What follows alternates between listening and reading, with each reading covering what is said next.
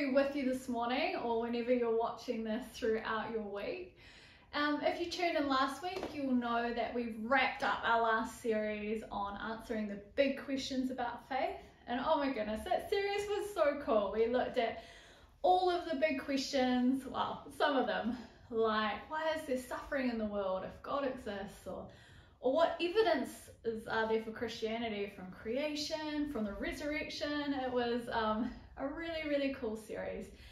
And partly so we could answer when our friends or people we know have questions about the faith, we can feel confident in answering some of those things. But also for ourselves, some of us had questions, as we do from time to time, and it was really cool to be able to work through some of those. And if you missed out on any of those series, make sure to tune in on our YouTube channel because they're really worth watching. I encourage you to give them a look. And this week, we are starting a new exciting series, one that I am super excited about. And this one is called Know What You Believe. And it's all about understanding our statement of faith. And you'll notice we use a lot of tree imagery in our PowerPoints and our little snapshots about it. And so the idea is that as we grow deep in our understanding of who God is and His Word and how all of that bigger picture stuff fits together, we'll be able to grow deep roots and be able to stand firm against all of the crazy winds that kind of come against us from theories from outside the faith trying to tell us what to think and believe about things. We'll have deep roots planted in God's Word and in good theology to be able to stand firm. And so I'm excited about this series. And who else is excited about theology? I know it can feel a little bit intimidating using the word theology and thinking about big ideas. And but I have good news for you. You're already doing theology. Whether you're tuning in this morning and you've been a Christian for a long time, or you're an atheist, or you're not sure, or maybe you're just not really sure what you believe on a whole lot of things. You are doing theology. Theology is simply a discussion and what you think about God. A.W. Tozer says, the first thing that comes into a person's mind when they think about God is the most important thing about that person. So you're all doing theology. And the question then we have to ask, if I already have a theology, if I already have thoughts and ideas about God, are they good ones? Are they ones that line up with scripture and reason and tradition and experience? And so that's what this series is all about, to equip you in understanding our statement of faith and how to apply it to your lives today. I hope you can join us. I'm really excited about this series, so let's get underway with part 1. Kia ora, Agora Church. It's so good to be with you online this Sunday or whenever you're watching this. So thanks, Sarah, for introducing our series. So exciting. So I'm just going to pray as we begin. Let's pray. So yeah, Jesus, thank you so much for your word. Thank you so much that you've made clear who you are in the scriptures. You've made through the Bible, through the word of God, you've made revealed to us that you're Father, Son, and Holy Spirit, that you're a Trinity, one God in 3 persons. And as we look into this statement of belief and look into these core kind of foundational beliefs of the Christian faith, I pray you teach us from your word and deepen our faith and deepen our understanding of who you are, who we are, and what we're here to do in this world. So yeah, just come and anoint your word this morning in Jesus' name. Amen. Great. So this morning we're going to be looking at 3 of the statement of faith for Agora Church. And so the first one we're going to look at now is about the Bible. So it'll be appearing here. So the Bible, we believe that all scripture is infallible, divinely inspired of God, without error in the original manuscripts, and is the only true guide for Christian faith and practice. So let's have a look at one of the verses this doctrine is based on, which is 2 Timothy 3 verse 16, which says, all scripture is God-breathed and is useful for teaching, rebuking, correcting, and training in righteousness. So we see in this verse that all of scripture is God-breathed, right? And since God is God and he cannot lie, he can't make a mistake because he knows everything, then it follows that the scriptures themselves that he's inspired are also infallible and without error in the original manuscripts. And this belief actually gives us complete confidence that we can trust in the Bible, that when whatever the Bible says is true, and whatever it affirms about salvation or what's right and wrong or how to live this life on this planet, then we can have full confidence that what the Bible affirms is true, is reasonable, and is actually the best way to live on planet Earth. So I think that's an important point. Also, the last part of the statement, I believe, is also very important. It says, the scriptures are the only true guide for Christian faith and practice.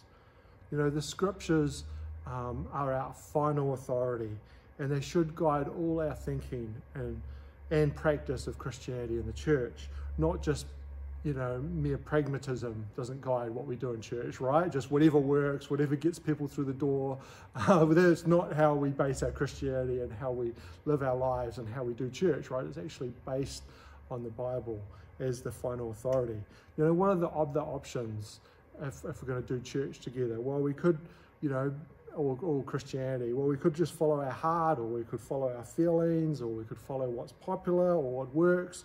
But all of these are flawed. Scripture is the true basis for not just what we think about the Christian faith, but how we do church, how we love each other, how we do mission, how we do everything in the Christian life and in church together.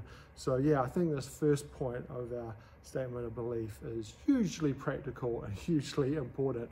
And sometimes I wonder, how often do we follow this? You know, we can pay lip service to Scripture being our final authority in all we do in church, but are we open to be challenged? If some practice or some way we're doing things, if someone comes and says, hey, you know, but doesn't the Bible say this? Or isn't this doctrine not quite following what the Scriptures say? Are we open to actually listen to that and actually have our practices and have our traditions and have our beliefs challenged by what Scripture says? And yeah, because it is the infallible Word of God, it's divinely inspired. So yeah, that's the first point. Now for the sake of time, we're going to move on to the last 2 points and look at them in a little bit more detail. So the second point is about the Trinity. It says, we believe in one God, existing eternally in three persons, the Father, the Son, and the Holy Spirit, and that these three are the one God, having precisely the same nature and attributes, but distinct in role and activity. And the third point of our statement of belief is to do with the Father. We believe that the Father is fully God, that his fatherhood is eternal and personal, and that he is the Father of our Lord Jesus and of all who believe in Christ. So yeah, I really want to zoom in for the rest of the sermon and really expand upon and look more at the second point in a bit more detail about the Trinity. So this is called the doctrine of the Trinity, and it's a distinctly Christian belief about God, that there is three persons and one God. And each member of the Trinity is co-equal and co-eternal. And notice in our statement of belief that the equality of the three persons is actually inferred by the fact that they have the same nature and attributes, but they are distinct in their role and activity in relation to creation. So what does this mean? Well, each member of the Trinity is involved in the work of God, whether it be salvation or creation. Every member is involved. Now, one member may be more prominent than the others, but they're all involved in every work of God.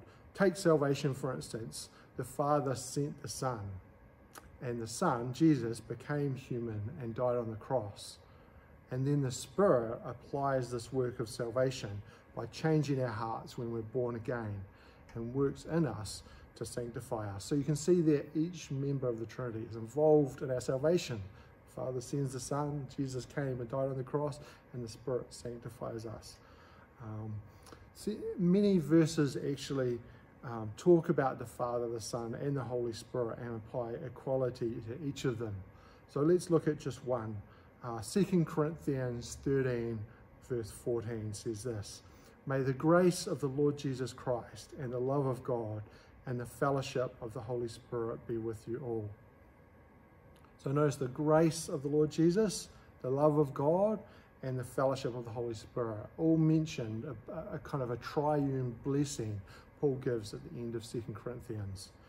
But it's interesting, isn't it, with this doctrine of the Trinity, because there isn't a Bible verse we can actually turn to that directly states the doctrine of the Trinity, one God, three persons.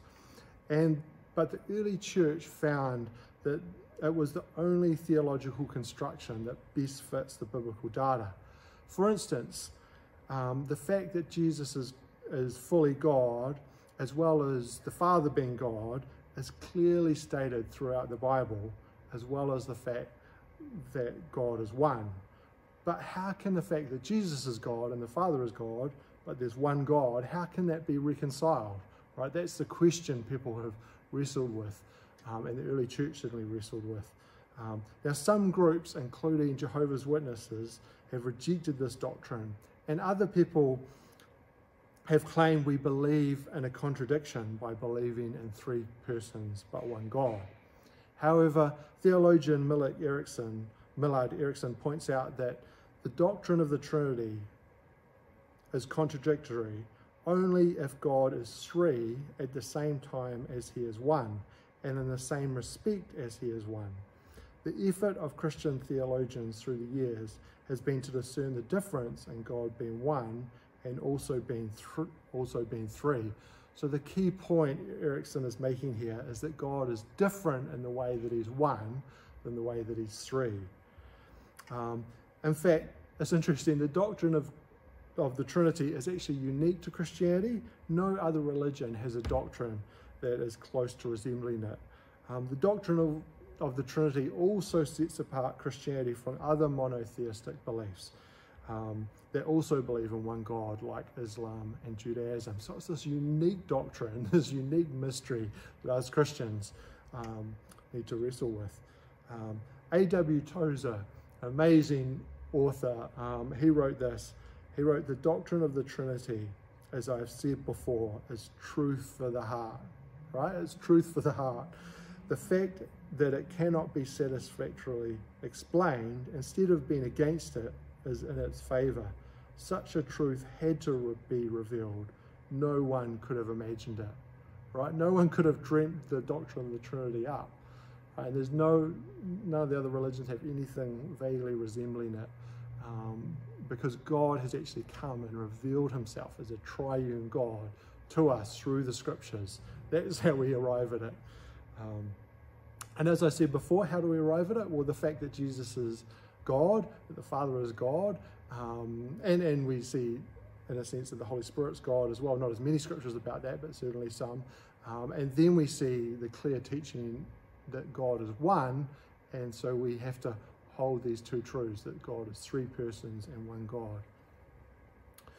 So let's look at some attempts to explain the Trinity. It actually took the early church a few centuries to really clarify and fully form the doctrine of the Trinity. And on the way, they encountered several inadequate explanations or heresies in this journey. Now, when I say it's not that the doctrine of the Trinity isn't there implicitly in Scripture, because it is, like I said, it's very clear from the Scriptures that Jesus is God, right? It's very hard to deny that. But the problem was, how do we reconcile? We believe Jesus is God, the Father is God, but yet we believe in one God. That was what the early church had to wrestle with in formulating this doctrine. And you see, every time a mistruth about the Trinity pops up, everyone thinks they have found a great original way to interpret it. But since almost the beginning of Christianity, there have been flawed attempts to understand this complex idea and really reduce the mystery of God to something more palatable, right? That's often, people say, well, this is too hard to get our heads around, so let's make it simple. That often leads to heresy or wrong doctrine. Heresy isn't just doctrine that's wrong, it's doctrine that's really, really wrong, that's going to affect people's salvation potentially and mess up the church. So yeah, this doctrine of the Trinity is central to Christianity. It's a central belief. In fact, all of these statements of belief we're looking at this morning are central, that all Christians everywhere would agree on them, whatever denomination they're from. These are all central beliefs that really define Christianity, and the doctrine of the Trinity is probably the most central of the central doctrines there. So, you know, some doctrines are important, but Christians agree to disagree, but other doctrines like the doctrine of the Trinity, that Jesus is fully God, fully man, they're absolutely central to the Christianity, and to have a difference of opinion about them, is not great. but I encourage you to look at the scriptural evidence for Jesus being God. Look at it yourself, so you know, so you're not just believing it because people have told you to. Now I want to look at two big words which may sound out there, but you've actually heard them expressed before. You might not have heard the big words, but you have heard the ideas. I'm just giving them a name, right? And the first is Arianism, right? And so one early attempt to explain the Trinity was Arianism, which is what basically Jehovah's Witnesses believe today. And it said that Jesus was not fully God like the Father was. This belief was named after Arius, who lived in AD 256 to 336. And he was one of the first to advance this idea. And this position also denies that Jesus eternally existed with the Father before creation. And the main problem with Arianism is that there's so many verses that clearly state, as I've said before, that Jesus is fully God. And there are also many verses that teach that he existed before creation. So Arianism is one kind of distortion, or one early attempt to try and understand the Trinity that went awry, that denied the deity of Jesus and denied his pre-existence. Another inadequate explanation the early church rejected was modalism. And this is the idea that there is one God, but only one person who appears, and this one God who is one person appears in three different forms or modes. And this explanation, in some ways, it adequately explained how God was one, but didn't adequately explain how he was three. And a contemporary movement that embraces modalism today is the Oneness Pentecostal movement. And I've had some interesting discussions with some leaders from this movement in New Zealand, so it's alive and well today, this modalism kind of distortion of the doctrine of the Trinity. Now you might be saying to me, Chris, why are you talking about all this old church history stuff, right? No actual Christians believe this today. Well, today Christians can sometimes make the mistake of using analogies from our experience to help explain the Trinity. And interestingly enough, these analogies often fall into one of these early heresies. For instance, I'm not sure if you've heard this analogy used, right? Because, I mean, the Trinity, this understanding one God, three persons, can be a bit hard to get our head around. So it's easy just to think, I know, I'll compare it to this and use this kind of example. So for instance, I'm not sure if you've heard this one. The Trinity has been compared to a clover leaf. But the problem with this analogy is that God doesn't have parts, right? With a clover, a three-headed clover leaf, you could pull off one leaf, right, and still have two leaves left. However, with God, you cannot separate the Son from the Father or the Holy Spirit and still have God. They all share the same divine life and nature and can't be separated.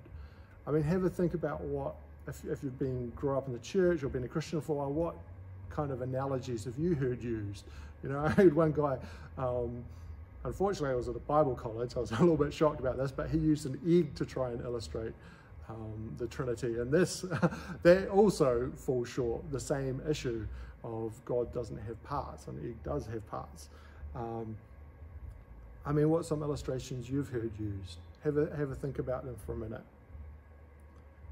Another illustration you may have heard, is someone compares the Trinity to ice, water, and gas, right? Like it's H2O, but it can appear in the form of ice. You can obviously be in the state of ice or water or gas, right? H2O. Again, this analogy from creation falls down, doesn't it? Because you know, you can't have that same H2O be gas, water, and ice at the same time, can you? So it's interesting, this analogy is actually modalism, this idea that it's the same thing, but it just appears in three different forms, right? So that analogy falls into modalism. The first one I talked to that God has different parts, that falls into a heresy called partism. But yeah, all these analogies kind of fall down. Why is that? Well, the problem with these models is they take something from creation and try to liken it to God. The problem is there is no thing that is like God in his triunity in all of creation, right? So every analogy from this creation is going to fall down. Another one I heard as I was in a church, and a woman got up and said, look, Christians are just confused about this thing about the Trinity. I'll explain it to you. It's really simple. And she started it by saying this: God is one person. As soon as she said that, I was like, alarm bells. And she said, God is one person. I'll give you an illustration. My husband is one person, but he has three different roles. He's a husband, he's a father, and he's an electrician. I can't remember exactly what his job was, but you know, he's a worker.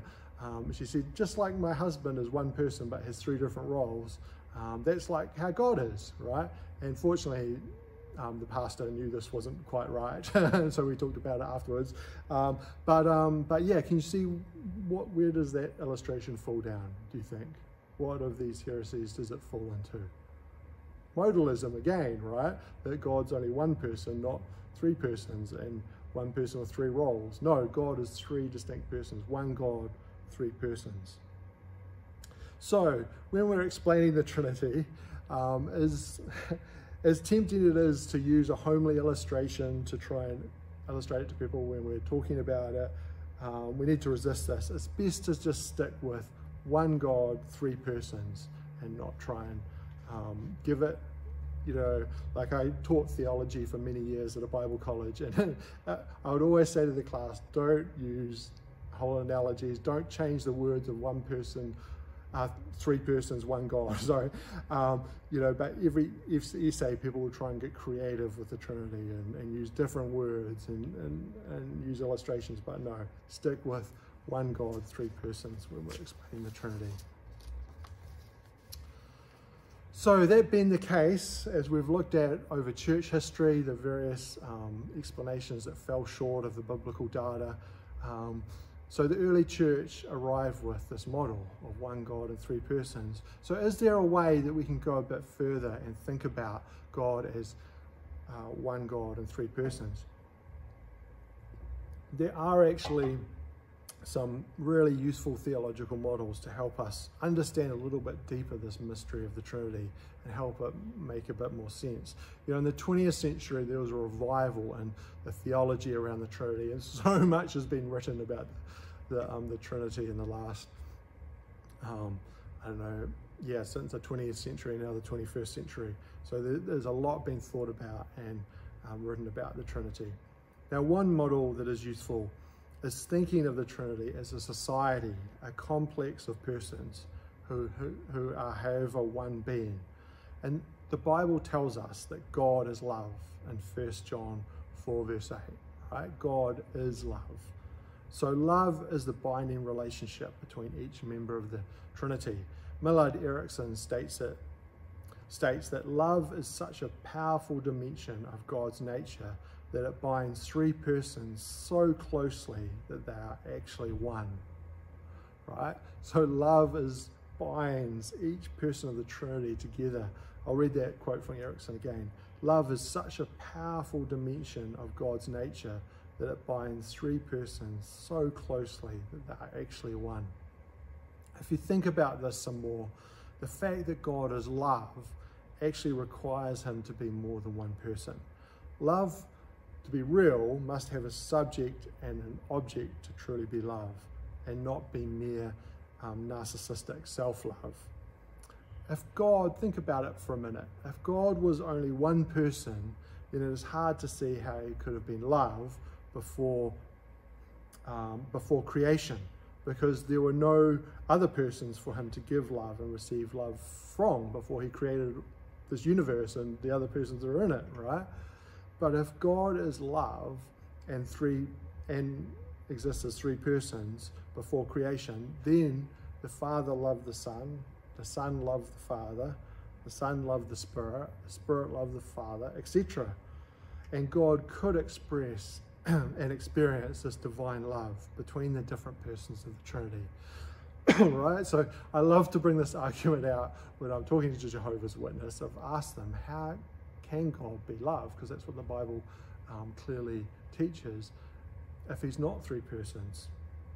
So an interesting question you might have thought, or may not have, but it is, so could God exist as two persons instead of three, right? Why is God three persons, not two?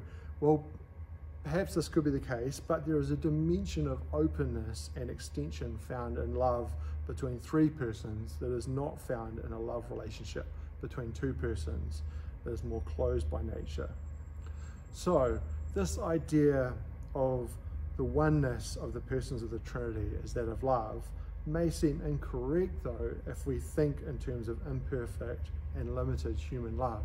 You know, when the doctrine of the Trinity is talking about three persons, it's not talking about persons as in human persons in terms of our Western individualistic perspective on things, right? There's actually certain limitations that our human love has, but God doesn't have these limitations. So let's look at three of them. Let's look at three limitations that our human love has, because we're human, that God doesn't have, and what the nature of God's love between these members of the Trinity is like.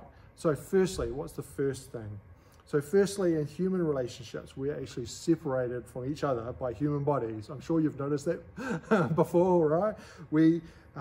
But each member of the Trinity isn't separated by a physical body. You know, the human physical separation we have, the physical separation that we have as humans, actually helps us to distinguish from each other, right? Like if we're all just spirits floating around and visible, well, A, we couldn't see each other, we couldn't distinguish one individual for another, right? So bodies are quite useful for human beings, that we can, you know, I've got one body, you've got a different one, we can recognize each other, right? But it does have the disadvantage that because we're physical beings, we can only communicate at a finite rate through a particular medium. What's that medium? Well, the air, you know, through noise, traveling. And that communication rate is finite, right? I mean, I don't know how many words a minute I'm talking right now, but it's a finite rate, right? Like I could increase it and talk really fast, really fast like this and tell you lots of stuff. But, you know, so increase the rate, but it's always at an X number of words per minute, and it's a limited bandwidth that I can communicate with you at. God, on the other hand, doesn't have this limitation. He's not limited by a physical body, and is unlimited by space. So there is unlimited communication between each member of the Trinity, unlimited and instantaneous communication, or bandwidth, if you will. So when we talk about God being three persons, it's not in this human sense of having bodies and limited communication. It's unlimited communication, no physical bodies. A second factor that separates human persons is different experiences, right? You know, sometimes, have you ever had a big chat to someone and you just really, maybe you think you understand what they're talking about, but then they say something else and you go, where are they coming from? You just don't connect, right? It's really hard to get inside someone's head, right? Because we all have such different upbringings, experiences, perspective on the world, and because of our different life experiences, we can often misinterpret what someone is saying and where they're coming from. You know, these different experiences are actually a further barrier to true communication between different human persons. But God, on the other hand, doesn't have this problem. Each member of the Trinity, Father, Son, and Holy Spirit, not only experiences what the others are currently experiencing, but has also experienced all that each member has ever experienced. Think of that. God has, like the Father doesn't go, to the Holy Spirit, well, I had a different experience. You know, I'll read that again. Each member of the Trinity not only experiences what the others are currently experiencing, but has also experienced all that each member has ever experienced, right? Blow your mind. And then the final one, before I completely blow our minds, a third separating factor with us humans is our preoccupation with our own needs and our own self, which makes it hard for us to empathize with others or place ourselves in other people's shoes, right? But it's different with God. Because God is other-orientated and is completely secure in himself, each member of the Trinity gives of themselves and identifies fully with each other member of the Godhead. So yeah, whereas we humans find it hard to get outside ourselves because of our focus on our own needs and self, that isn't the case with God. So now some of you may be saying, what about Jesus? So that is one major qualification to all of this. When Jesus added humanity to his divinity, when he became fully human 2,000 years ago. However, because Jesus remains fully divine and never ceased to be God, he is still a divine human person. So it still applies to Jesus. So in summary of this model, one useful model I've found is to think of God as a society, a complex of persons who are, however, are one being. He is one being bonded in love, and each person of the Trinity is unlimited by space, so has instantaneous and unlimited communication, experiences and has experienced everything all the other members do, and is other-orientated, and the divine life through each member of the Trinity. So hopefully I didn't hurt your brain too much, but I've found that theological model very useful in trying to make sense of and go a bit deeper in the mystery of the Trinity. So to finish with, how does this understanding of who God is and an understanding of his triunity affect our everyday lives? Well, firstly, our relationship with God is not with one person. Have you ever thought about that? It's with three persons, three divine persons. We have a relationship with the Father, the Son, and the Holy Spirit.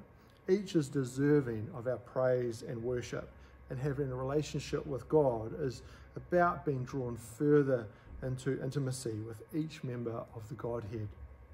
Now, this isn't to say that we can't address God as one, because as we've seen, God is a unity and one, but we're also never alone. So we don't just have a me and God type individualistic relationship. Since God is a divine community, we are loved by one God and three persons at the same time. So I think that first point is we're in a relationship with one God, but three persons is really important implication for our relationship with God, which is central to the life of a Christian. Secondly, if God is a Trinity, it actually has implications for all of reality. If there was no God and no spiritual realm, then reality is fundamentally physical, and the primary force holding everything together is electromagnetic. This means that human relationships are just an illusion. They're just a freak chemical reaction, and they ultimately have no ultimate meaning. However, if reality is fundamentally social, because God is a divine community of love, then love is the most powerful force that binds persons together. Obviously, it's the most powerful force that binds the Father and Son and the Holy Spirit together. It binds God together, but as we are made in his image, it also binds us together as human beings, and ultimately us and God, that love he has for us, and we return. So reality itself is fundamentally socially.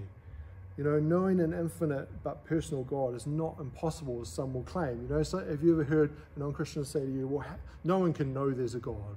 Well, wrong. If the ultimate reality is social because God is a Trinity, then actually the most fundamental thing we can do is know God, right? Because that's what we've been created for. We've been designed for a relationship with Him, and reality is fundamentally social. So I think that has huge implications, and those kind of implications flow on into other areas as well, right? It means that all human relationships are not meaningless, as they are if atheism is true, but our relationship with God and other humans is of ultimate eternal importance, and human society as a whole ultimate ideal is actually the divine community of the Trinity. And this changes everything, or it should, and this kind of flows through to my third point. So what does this mean for us? What is the fact that God's a Trinity and that God's one God, three persons? What does that mean for us? Well, thirdly, God as a divine community is the ultimate model for all human community, including the church. God's love, equality, and perfect communication and community as a divine community of love is also our model for how we should live in Christian community in the church. Every person is of equal importance. Why? Because God is co-equal and a co-eternal divine community. And therefore in human community there's an equality likewise, because we're made in God's image, and we're not just made as individuals, but we're made for relationship with each other and ultimately God. Now, we often take this idea of the equality of an equal value of every person for granted in our Western society, because it still stresses this human equality and value and dignity so much. But the only true firm foundation for this belief is a Christian Trinitarian understanding of God, right? Under naturalism, the idea that all there is the physical universe, we're just a freak of nature. We're just a random bunch of atoms, right? And there's no basis for the equality of all human beings. But if God's a Trinity and He's made us in our image, and so we're all valuable and important in human community, then that's the basis for the equality and value of every person in community and as individuals. So in church and in practice, this means that in church, every person's gifts and perspective is important. Paul tells us this in 1 Corinthians 12, verse 24 to 25. And the second part of verse 24, he says, "But God has put the body together, giving greater honor to the parts that lacked it, so that there should be no division in the body, but that its parts should have equal concern for each other." This is true in church. We should be careful, very careful, that we act differently in church, that we reflect this equal value that we all have as in the body of Christ. And as Paul says that, as he talks about in this whole passage of 1 Corinthians 12, the parts that lack it, right, God actually gives greater honor to, we should draw greater attention to, rather than the parts that naturally seem to have more honor, the people up the front, the leaders, etc. And I think we've got to be very careful here, because it's easy to fall into emulating the world, right? And I'm not saying everyone in the world does this, but in general, the world values people for what job they can do, right? What's the first thing we ask when we meet someone? What job do you do, right? Or how great their contribution to society is. And in the church, I'm not saying that leadership isn't important, because the scriptures talk a lot about leadership, but it's always servant leadership, i.e. leadership that serves first. And so we should be careful that we're not valuing a particular gifting, whether it be leadership or preaching, above other parts of the body of Christ. And we should be very careful about self-importance or big titles creeping into the way we do church or the way we structure things. So I think that's a really important implication of the doctrine of the Trinity. And then finally, the Trinity provides our ultimate model for Christian mission. God is attempting to draw all that are willing of creation into His divine community of love. So what does that mean? Well, that means that mission, outreach, evangelism is fundamentally relational. It's ultimately God's work of drawing people into His triune love. but he uses us to lovingly preach the gospel to people and gently show them their need for forgiveness and for a relationship with God. Not try and win an argument or aggressively or harshly preach to them, right? Because mission at its heart is about God drawing all of creation that's willing into community with himself. Then the very task of mission is based on that and influenced by that. And so mission and evangelism is ultimately fundamentally relational. So yeah, in a minute, a few questions for you to discuss are going to appear over there, but let me just pray as we finish today. Yeah, Jesus, thank you as we've explored this vast topic. I pray that, I hope that we've been challenged, that we've learned something from your word, from the truth of who you are as one God in three persons. And I pray that you'd help us to see the implications for our relationship with you, for others, for the equality of every person in the body of Christ, in human society in general, because they're made in your image. So thank you for your incredible love you have for us, and that love you had for the Father, the Son, and the Holy Spirit between all of you before the creation of the world. And thank you that you're drawing all of us that are willing into that community of love. And yeah, thank you so much for the truth of your word, and for you revealing yourself, even if it's hard to get our heads around at first, that you are one God in three persons, and we can have intimacy with you, Lord God, and you, Father, Son, and Holy Spirit. I thank you for that. And yeah, just give us, bless our week, give us an awesome week, and as we talk about this further, give us further insight in Jesus' name. Amen. Great. Have a fantastic week. God bless, and the questions will be there in a minute.